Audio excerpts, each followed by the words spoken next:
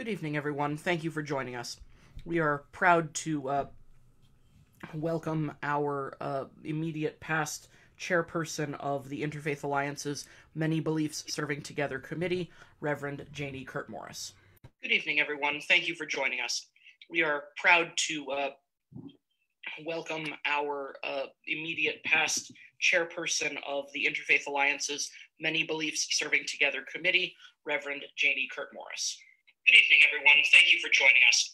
We are proud to welcome our immediate past chairperson of the Interfaith Alliance's Many Beliefs Serving Together Committee, Reverend Janie Kurt Morris.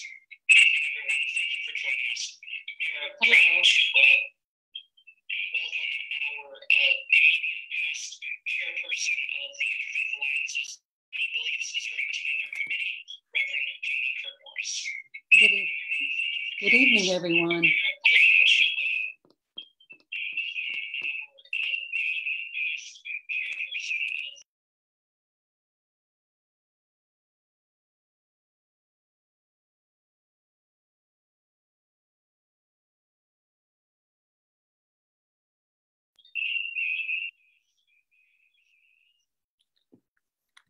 Well, welcome, everyone. As Rabbi Abby said, my name is Janie Kurt Morris, and I'm glad you've decided to join us this evening. We are part of, well, welcome, everyone. As Rabbi Abby said, my name is Janie Kurt Morris, and I'm glad you've decided to join us this evening.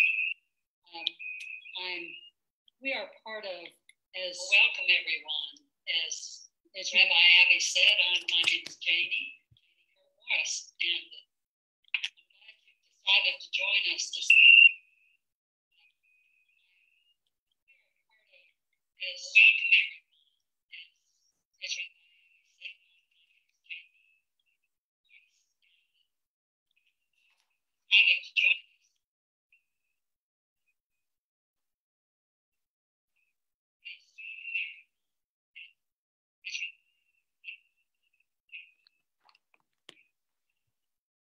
Hi there. So we're ready to begin, and I am currently serving on the board for the Interfaith Alliance, and as Rabbi referred to, I served for a while as chair and on the committee. I am currently serving on the board for the Interfaith Alliance, and as Rabbi referred to, I served for a while as chair and on the committee. Serving on the board.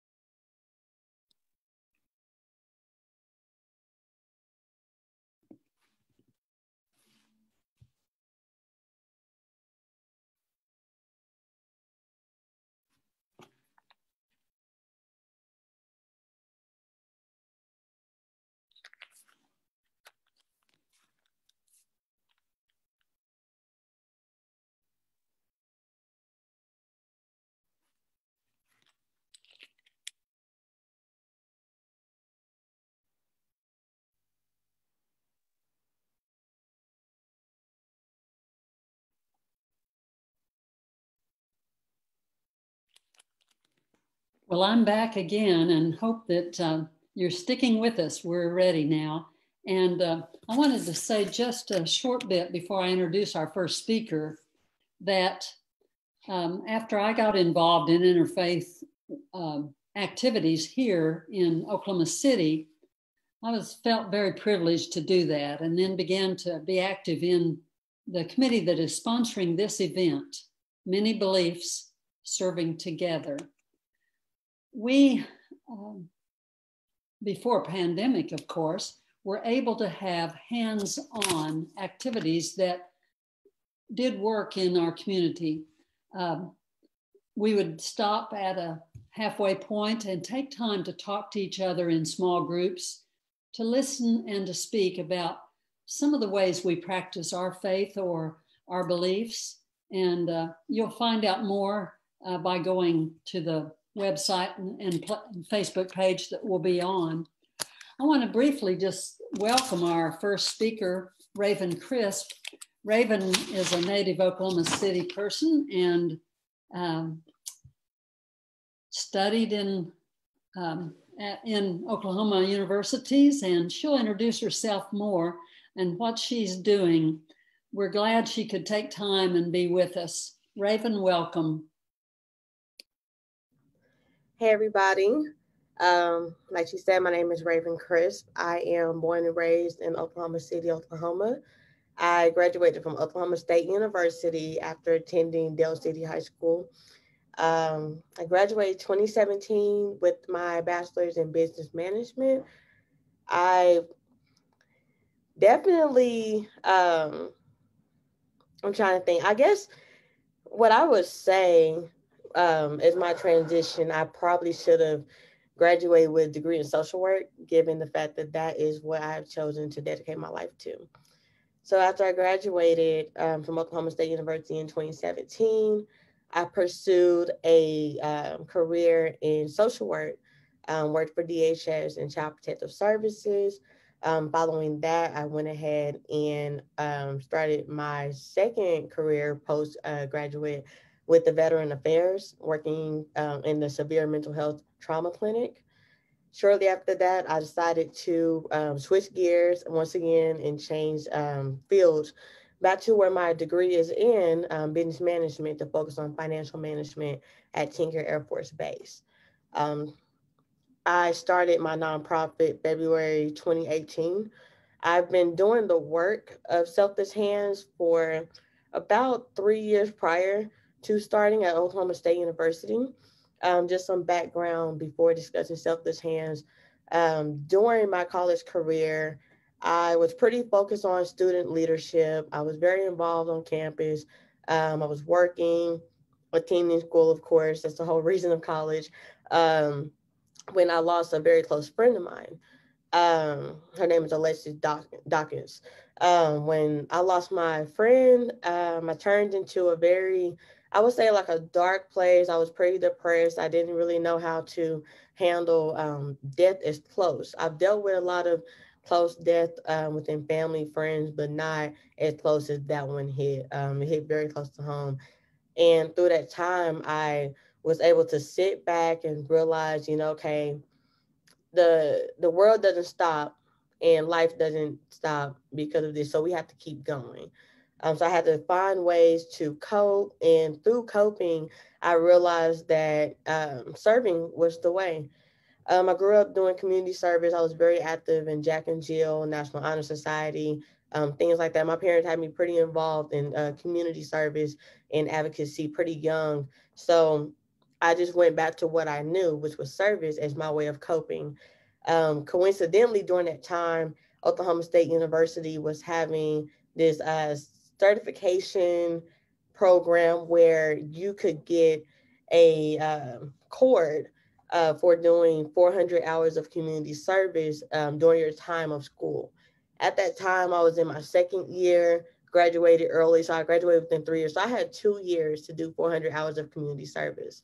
So during that time of doing my few hours, I started doing service hours at the Salvation Army, Goodwill, the Regional Food Bank. I just started going to different places, and no shots to the places that I volunteered at. I'm grateful for the opportunity to be able to see things from a behind the scenes perspective. But I realized that a lot of the things we were doing, I felt like it wasn't deep enough. I felt like it was something that was missing. I need to be more hands-on with the things I was doing at that time. So I decided to create my own service opportunities. So I started partnering with our Sisters Closet, which is a great resource for those who are dealing with domestic violence. I started doing clothing drives and started doing things with the homeless every quarter. Um, I started doing things wherein we would have disasters like the floods in Baton Rouge in 2016, Hurricane Harvey, 2017. I started doing disaster relief like that as well.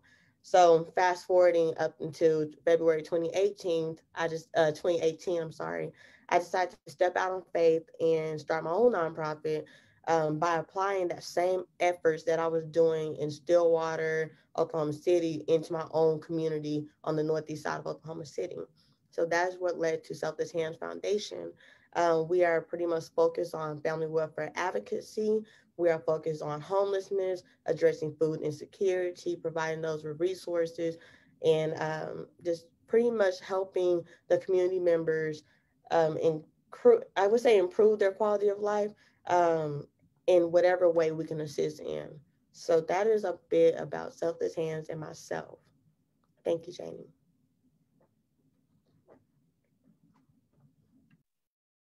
Yes, thank you, Raven. And, some of the things on your website show a lot of different people involved. That's one of the things you've worked on, isn't it? To welcome people to do the projects for their own community. You're an activator, aren't you?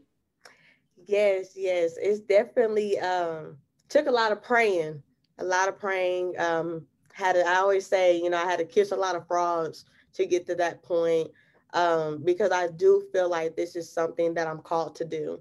And along with having people, by your side, not everybody is meant to be in that same role as you, but to have people beside you that support you, that is truly passionate about serving the community, self-starting potential, where it's like, I don't have to always be there. Yes. You can say, hey, Raven, I know you're out. I know you're busy. We got it. So I really, really appreciate my team for that. Yes, I'm sure you do. You have quite a team, don't you? Yes. Of leaders. Yes. And a wide variety of age groups that take part in the projects you do. Yes, ma'am. Yes. Yes. Want to add anything else you think of about Selfless Hands for now? We'll come back to you later in our event. Awesome. Thank you, Janie. Okay. Well, thanks. Since, as you can tell, since the pandemic, our Many Beliefs Serving Together group has had to figure out ways that we can serve the community without being together physically. And we hope to be doing physical events soon. But I want, with our next speaker, to mention that each year that I've been active, I've lived in Oklahoma City almost 6 years, and each year, Many Beliefs Serving Together has gone to, the interfaith folks have gone to the regional food bank to work, to process food in the work that Bailey Perkins is involved in now. So Bailey, welcome, and tonight for you. And Bailey also is an Oklahoma native, grew up in Lawton, and went to college for her bachelor's and master's in Oklahoma colleges, and has been left to be in Arkansas for a while, but came back and went to Washington, D.C. to work there in the House of Representatives for a while, and is back. And now we welcome you to introduce yourself some more, Bailey, and to tell us about your work with the food banks. Let me unmute myself. Good evening, everyone. And Janie, thank you so much for the opportunity to speak before the Interfaith Alliance and for moderating this evening.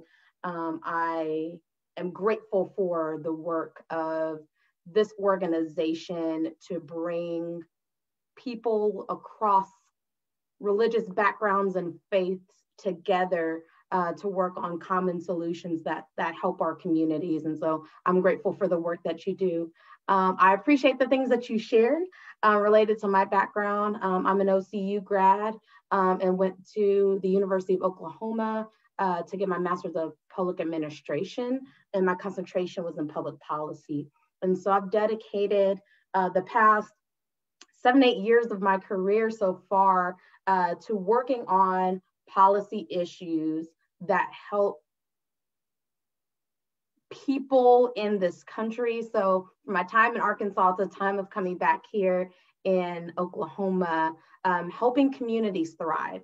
What are those root causes that lead people to be hungry or struggle to make ends meet or not have a roof over their heads? What are those things that keep Oklahoma from progress, right? And so those are the areas that I center my work with both the Regional Food Bank of Oklahoma and Community Food Bank of Eastern Oklahoma as their state advocacy and public policy director. Both food banks, between the two of them, they cover all 77 counties in Oklahoma through our partner network of pantries and agencies around the state that help us reach Oklahomans in need of food assistance. And so I began working with our food banks almost 1.5 years ago, and we're looking at what are those things that will help us feed the line, meaning what are those, what are the things that we need on a day-to-day basis to be able to help get immediate food assistance to Oklahomans in need. So whether it's a natural disaster or a pandemic or the snowstorm that happened this year that impacted families for 2 weeks, where people lost their electricity, meaning that there were families who lost the food that may have been in their fridge, right? How can we be there to support people in those emergency times of need? And so we're thinking through ways that we can partner with communities. So we get a lot of support from the general public, from the volunteers that typically come in our volunteer center pre-pandemic, to corporations and foundations who provide support in feeding our neighbors, to also federal programs. There are programs that help us feed kids, seniors, and families in the state, from SNAP to the Summer Food Service Program, and a range of other programs that help us get resources from USDA and fresh, nutritious foods from farmers to get to families.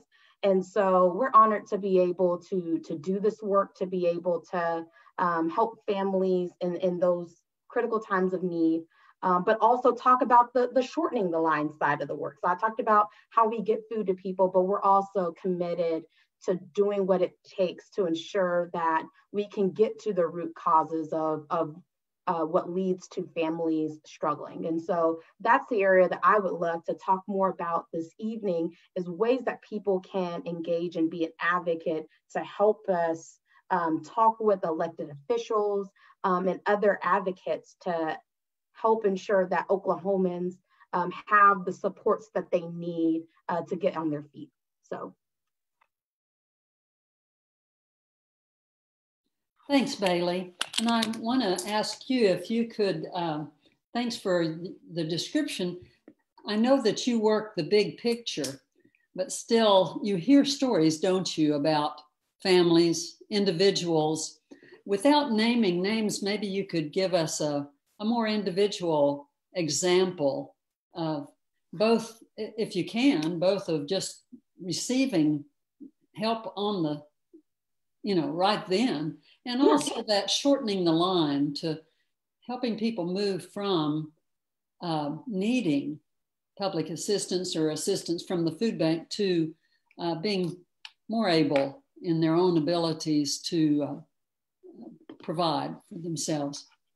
I'll give a great example of the connection between the work that happens in government with our ability to help provide assistance. This year, with the pandemic, there was a rise of Oklahomans who lost their jobs, may have been furloughed, hours cut back, or they may have had to close shop on their businesses. So there are a lot of people who never needed food assistance before needing it in this season. And so on average, our food bank saw about a 30% increase in need on the already tough challenges of food insecurity in our state. Oklahoma is the sixth hungriest state in the nation. I was going to ask you that. Like 1 in 6 people, but nearly 1 in 4 children go hungry, right? And so with the pandemic, it just exacerbated those statistics, right? And so this year, we saw some challenges with people and their ability to get their unemployment. We saw the lines of people literally waiting 24 hours outside to get in front of someone to talk about how to get their unemployment benefits, to make sure that their families can be fed, to keep a roof over their heads, and to maintain their quality of life, right? And we saw what was happening on TV, and we know that the OESC was going to host a big distribution but they held a big event for people who were needing unemployment assistance to come to the Reed Center in Midwest City. And so our executives were like, we want to do something, right? We got to help somehow, because this is, if more than, thousands of people are waiting in line to get in touch with someone, how can we help? Yes, and so we reached out to the agency and partnered with them to host a distribution a block away from the Reed Center with UCO. So we had a great partnership with the institution that allowed us to set up. Yes. And just within a couple of hours, we served 779 families and more than 2,200 individuals, right? And so that just shows, the impact. And people were so grateful to be able to have that chance to get food, because it's really hard, for a lot of folks in this season to be able to have their basic needs met. And so during that part of the pandemic, we were able to help get food in the hands of families who were needing that food assistance. We hear stories all the time of seniors who have to choose between buying their prescription medication, or buying something nutritious to eat, right? Or being able to pay a bill because they have a fixed income, right? Yes. Those are common stories that many Oklahoma seniors face, right? There are kids who go home and don't have a meal to eat. And that was one of the drivers of the creation of the backpack program that both food banks have. And we're able to serve thousands of kids across the state by getting them kid-friendly, nutritious foods that they could eat over the weekends, to make sure that they are able to come back to school, because we know that kids rely on the breakfast and lunch that they get at school to be able to sustain during that weekend. And so that's a couple of examples of the impact that we're able to have and how we partner with organizations.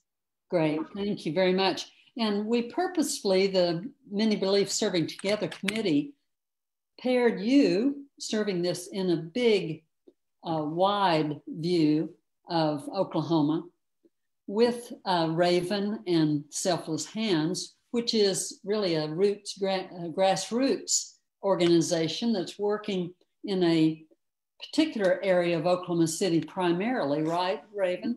And so maybe you could give us an example or two without naming names of groups or individuals and the difference that Selfless Hands made by projects that you have done. Okay, so I will start with one. We frequently, actually, okay, sorry.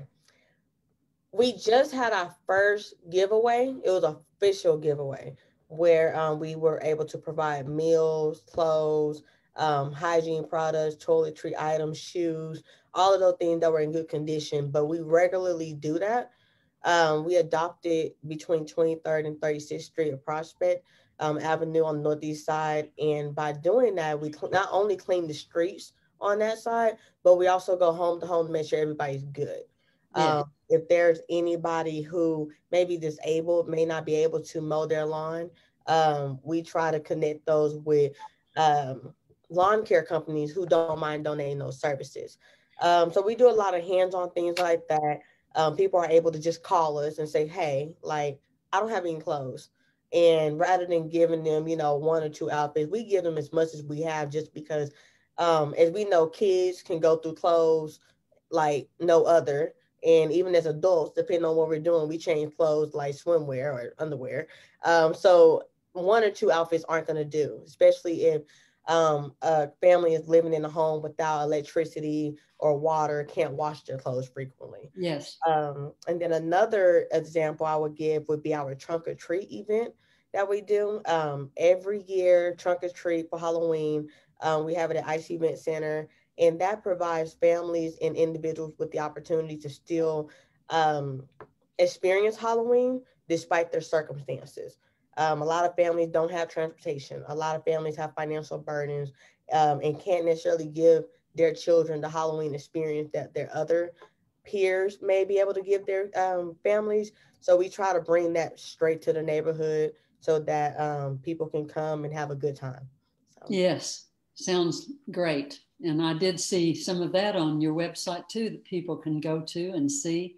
Mm-hmm. I wonder if each of you might like to also name, and you have, of course, some, but to articulate again or in a different way, one or two hopes you have for the rest of this year, the rest of 2021, for the communities you're aiming to serve and the mission of your organization. I would say my two hopes would be one, to kick off our campaign so that we can open up our brick and mortar donation center so that, we'll be able to be more available and store more things to help people have more really opportunities to come get what they need. And the second hope that I would have would be to encourage community members to come out and get what they need and donate what they can. Promoting unity within the community is very big to me. So that's what I'm hoping, that we all can just rely on that phrase, it takes a village, and actually live by it. So. Yes. How about you, Bailey?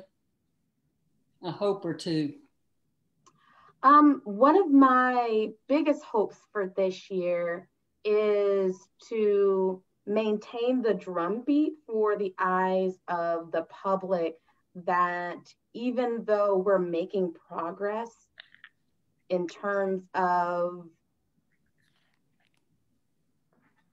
the COVID-19 pandemic itself, there's still a lot of families and our neighbors who are in need, and our state is still in its recovery process, and that takes time. Yes. I attended a national conference with Feeding America, an organization called the Food Research and Action Center, known as FRAC. And the president of Feeding America and our CEO made the statement that hunger was on the forefront of the eyes of many in the public because we saw the lines of cars outside, right? Due to the way that we had to change our distribution methods to help get emergency food assistance to families. But eventually, people will go back inside and hunger won't be as visible as it was during the pandemic.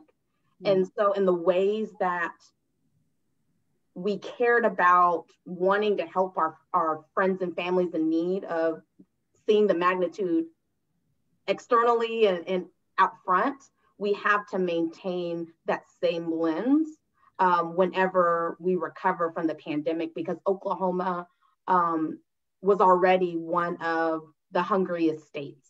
And the pandemic has worsened our progress towards food security. And so we have to continue working towards Oklahoma being a place where people have livable wages, right? Continuing to strengthen our safety net, making sure that our state budget, that we're investing in agencies that help people get on their feet, right? And so we're currently having those conversations, and we're involved in coalitions that are working to say that in a season where lawmakers are considering tax cuts, we're asking lawmakers to consider investing so that more Oklahomans can get ahead and our economy can improve faster, because otherwise we're going to set ourselves back. So I would say that would be my hope, is that we continue the attention that we've placed on hunger and continue working towards getting to food security. One of the best examples recently that's great policy at the federal level is the extension of child nutrition waivers. They were extended a couple of days ago through 2022. Originally, they were just extended through the end of the summer, basically, or like through September. But now they're going to be extended through 2022. And what that means is that we'll be able to more easily and safely serve children. So there were, for example, in some certain policies that said that kids had to physically be in this congregate setting, sitting down, eating their apple in order to get their food. And if they had to leave that food sitting there, right? And with the waivers allow for children to grab and go to get food. Or during the pandemic, one of the tough pieces was being able to make sure that families can take meals with them for their children, because there was a requirement that said that foods can only be served during certain hours to make sure that there's no waste or food's not going where it's not supposed to and other things. But by adding that waiver, we were able to help moms and dads get the meals for their kids, at the beginning of the day, so they didn't have to keep coming back to get food for their families. And because some of that red tape was lifted, we fed more people. We had a higher participation rate than normal, right? And so by extending those child nutrition waivers, that's going to continue helping us feed more kiddos. And so things like that really help us in keeping kids fed and making sure that people don't go hungry in this season. And so I just hope that we continue pushing lawmakers and continue talking about the needs on hunger in our state. Yes, yes. And I hear both of you being encouragers. Yes, encouragers of the people you're serving, but also of the folks that are on this Facebook live event.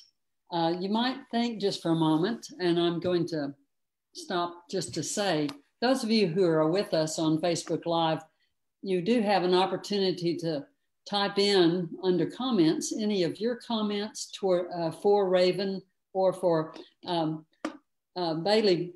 Also, you can type in any questions that have come to your mind, and we can field those in a moment, okay? Put those up now, and we'll be checking that to see if some of those come in. I'd like to take that topic of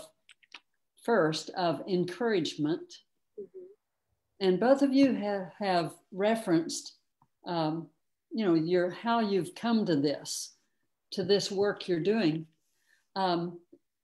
Think back to any particular time, person, class, and you've named some of those I know already, but let's swing back to that, because part of what we can be, all of us, to one another, are encouragers. What were some encouragements you had that helped you get this focus to be able to serve? I would say the biggest encouragement that I had was just do it. Literally, like cliche, just do it. Of course, there was some more choice words at that time, Sure. but it was screw what anybody has to say, screw who doesn't support, screw who's not with you, and focus on what your calling is, what you're supposed to do, what where your heart is, and spend that time with those who are like-minded. And that was very encouraging for me because at that time I was battling people pleasing. I was battling, loneliness in the journey. And a lot of times when you're transitioning from one aspect to your life to the next level, you can't bring everybody with you. So during that time, I'm 21 years old, fresh out of college, or about to be out of college. And I'm wondering why in the world don't anybody really care about serving? We're in these, sorority, fraternity, these student leadership groups, in every at least one principle of each of those things is serve or community service. Why am I by myself? So it's like during that time while you're battling people pleasing, you're not understanding why people aren't seeing your passion seriously, because this affects all of us. That was the best encouragement I could have had at that time, to get me Thank through. you. Good. Thank you. How about you, Bailey? Anything from you on this? Yeah, so I would say there are few areas of life that led me to this journey in being a lobbyist and an advocate on behalf of all of us, right? I'd say my background, and what I saw as a child. My mother raised us in Lawton. She was a church secretary. And in the summers, my mom couldn't afford to pay for childcare with us. And so we just spent time with her at the church during the summer months. And my church had a feeding ministry that each day a different church or community organization sponsored the meal and prepared it in our kitchen for those who needed it in the community. And while I was up there, my mom would let me volunteer with whatever organization or church was there that day. And I got to see what hunger looked like around me, right? It was everyday people. There were kids my age in the serving line. Yes. And learning that that was probably the only meal that they may have eaten that day, right? So I would say that experience growing up led me to caring about that foundational issue of hunger.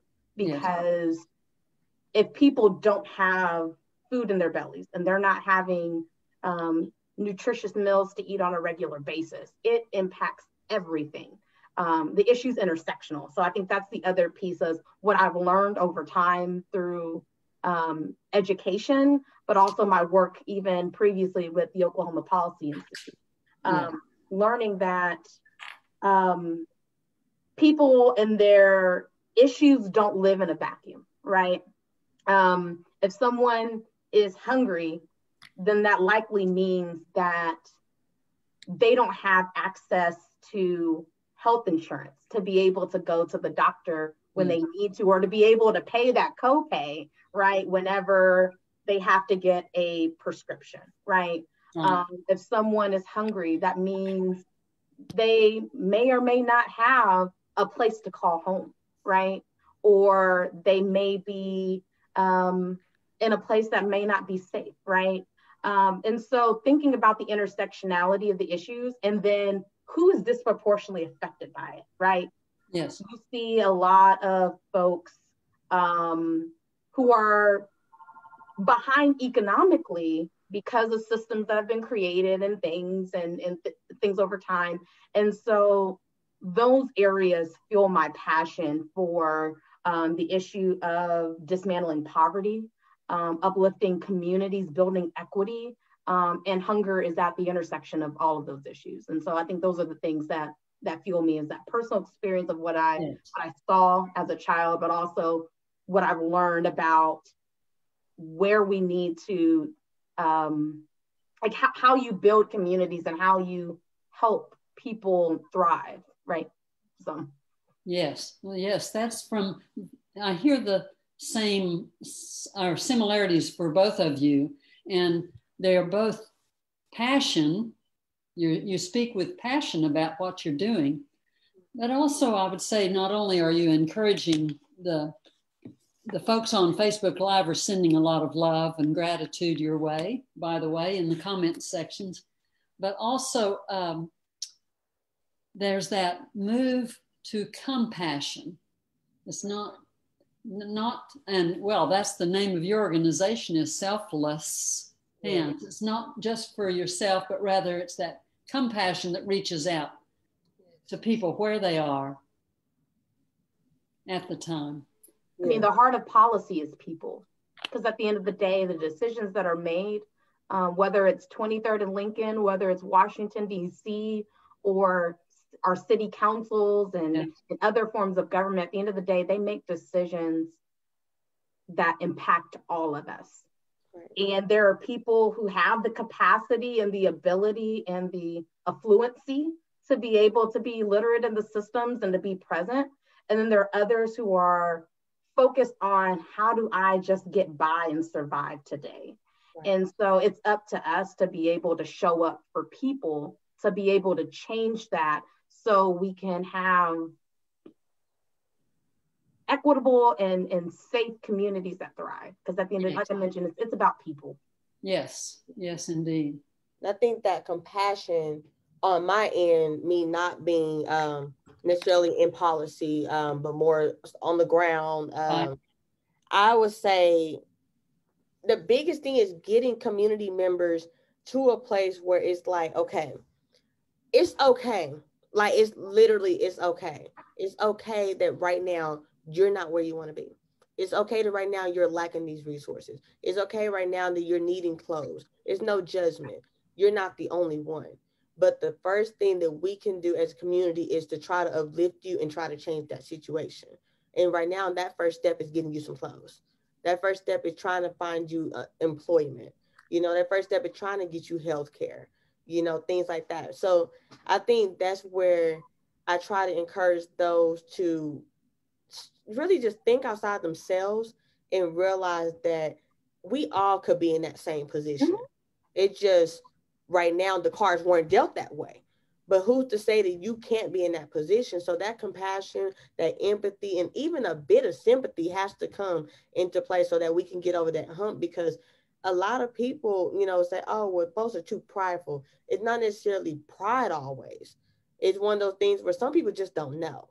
So mm-hmm. It's having that compassion enough to uplift and be willing to say, hey, I got you.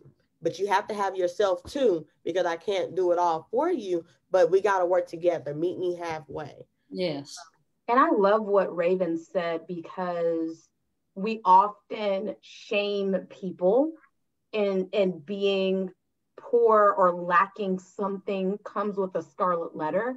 And that's something that we have to shift our mentalities on, who is deserving, right?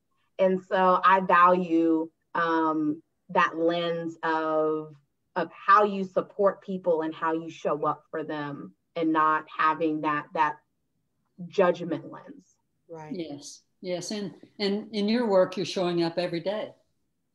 Absolutely. You know? And that's the great thing about the intersections of what Raven is doing and what I'm doing, data tells us that majority of Americans today are one paycheck away from poverty. Yeah. They're one illness away from being indebted for the rest of their lives.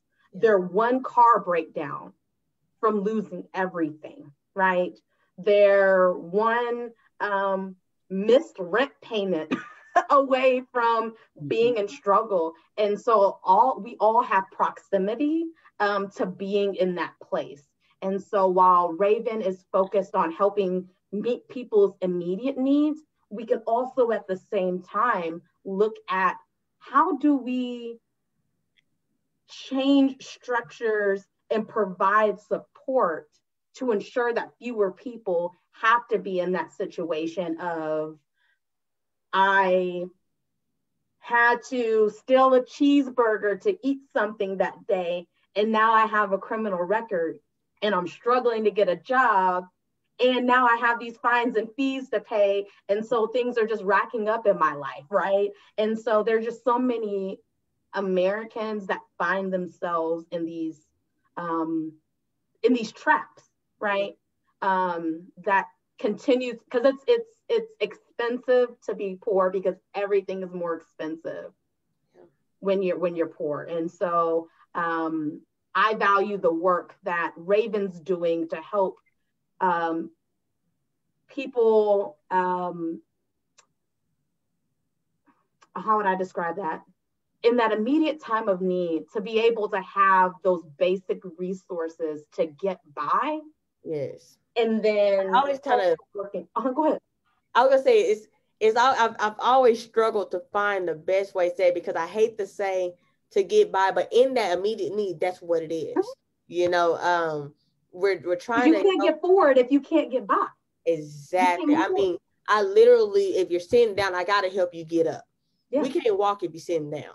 So that's kind of where we come in. You know, of course, until we get more funding and more opportunities like that, my main, focus is how can we get you up, and how can we sit down and say, okay, where do you want to go? Because right now you're in poverty.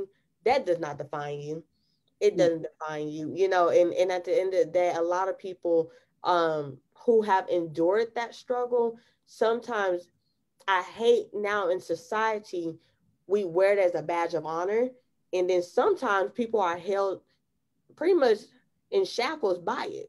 That mindset still there. And where I'm here is to uplift those. That where you start right here and where you're at is not how you have to finish. So let me help you one step at a time, and then we connect other resources to get there. What would be I've got a question on the Facebook page I want to come to, but first I want to ask you, this comment says, well, let me go to it first, and then I'll come to mine. You both were effective lobbyists in different arenas. Mm-hmm. How can you and we get more people to be effective advocates and to bring pressures and information to legislators and to elect legislators who will respond to our advocacy? So this is what I do. This is what I teach people.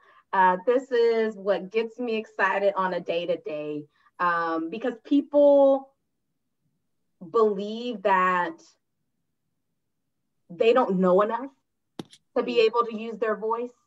They feel that things feel too complicated to use their voice.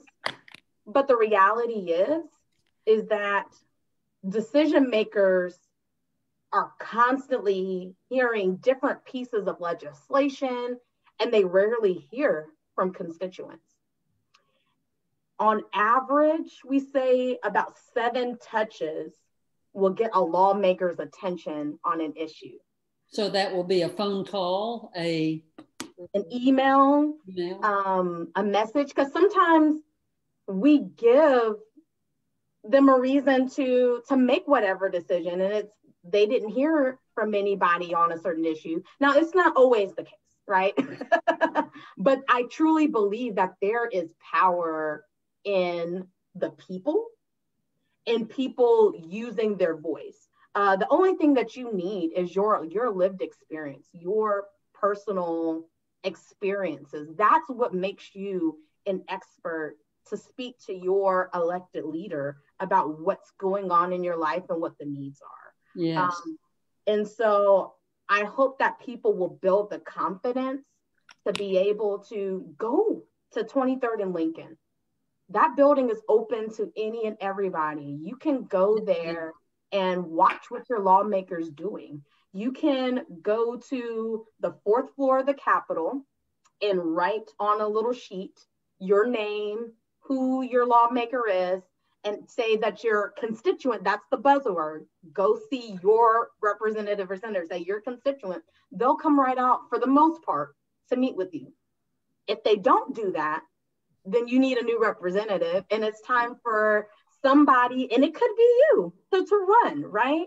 The folks at 23rd and Lincoln are no different than any other person. And so you have what it takes to be able to be involved in this process. And so the first piece is getting that confidence. And the second piece is finding those sources that you trust, right? I get paid to talk to people about what they need to know about food security and hunger in the state, right? Talking about our safety net, talking about issues of poverty. If that's something that you want to talk about, send me an email and say, hey, Bailey, I want to reach out to Senator such and such or Representative such and such, and I don't know what to say. Can you help me out? Yes. I am happy to walk you through how to have a conversation with your lawmaker. Because at first it seems really scary until you actually do it. And then you feel empowered once you build that relationship, right? And so following news sources, I follow Non-Doc. I follow the Black Wall Street Times. I follow the Frontier. I follow KGOU. And so following those news sources and following the hashtag on Twitter, sometimes Facebook, OKLEG, keeps you informed about anything going on at the state capitol and conversations that people are having, right? And so there are ways to be engaged. You don't have to be the expert, because the folks at 23rd and Lincoln aren't experts on everything. They can't be, right? They rely on people they know and trust to give them information. And so become that constituent, become that person who emails their lawmaker and calls them and says, hey, I saw how you voted on this, to let them know that you're watching them, because you really do have power. And there are people like me who will be willing to help you along in the journey. Yes, so that leads me right into, and you've answered my last question, was about how people can get in touch with you, and do you want them to get in touch? So you've said yes, for sure. And that would be to go on the website to find you. Yes, so my email is B as in boy, Perkins, Perkins, at rfbo.org. I'm always on Twitter, talking a whole bunch. And so you can follow me at Bailey, Bailey, M as in mouse, Perkins, Perkins. And I'm happy to help share information there too. And I know that Raven could use the hands of the folks who are tuning in with us today to support the work that she's doing as well. I will say, from a regional food bank, a community food bank standpoint, they're beginning to open up their volunteer center soon. So getting on our email list will be great to know of opportunities that are going on. So rfbo.org for regional food bank, or if you live in the Tulsa area, okfoodbank.org. And then lastly, I share a bi-weekly advocacy newsletter. And so if you go to rfbo.org/advocate, you can sign up for those newsletters and stay in the know on what's going on related to food security and what you can do that week to be an advocate. That's great. And let me insert here before I let Raven answer that same question and we finish our time together, that many believe serving together, as I said, that committee has planned and worked at the food bank each year. And I'm glad to hear it's reopening to be able to have us inside to sort food. It'll be in the next few months once the pandemic, but we're going to slowly but surely start the, because we miss our volunteers. Because in fact, I think it was either this week or last week was our volunteer week where we were celebrating our volunteers. And so we can't wait to get people back in, but to know when we start that process, people have to stay in the loop and follow us. So yeah. How about you, Raven?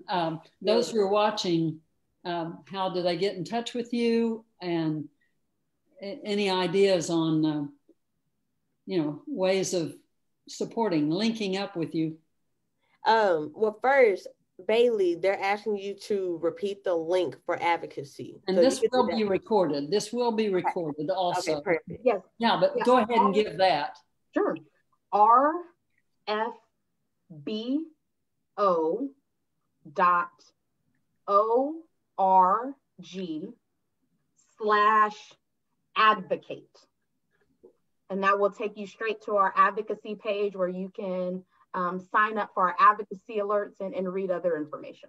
Thank you. Okay. Thanks, Raven. I just typed that in for you as well, Bailey. Thank you. Appreciate you. Yes, thank you. Of course, girl, I got you. So yes, you can contact me at contact@Selfless Hands, F as in, well, foundation for short, FDN.org, 405-652-9181, call or text. You can reach us by our website, social media, all social media platforms. You could support our organization in many ways. We're accepting donations. We're accepting volunteers with multiple initiatives that we have. If you like fundraising, join us for our fundraising campaign as we try to kick off this donation center fundraising effort. It's a lot of ways you can come get your hands dirty with us. Once we start getting into, elections and things like that, I am planning to get notaries involved and voters registrations, and even just some simple events, educational, where people can come get the policy or law that we're planning on voting on, or even the candidates broken down to where we all can understand it. Because a lot of people are scared to vote. They're scared to get involved in advocating because they feel like you said, Bailey, they don't know enough. When in actuality, if we're going to be real, even as adults, we get to a point where we don't know a lot. We get into these jobs and we're like, oh yeah, like we got this, and we pretend like we know, but a lot of us don't know either. So we're all learning, and that's what we're here for, to work together. Thank you very much. And everybody that's on with us, in your own way, you can give a cheer for these two fine leaders and the work they're doing to do good and for our community, and to welcome other people to participate in the life we share together. So thank you for the time, the energy, your passion and care for our community and broader community. As I said, this has been recorded and will be up soon on our Facebook page if you want to go back and look.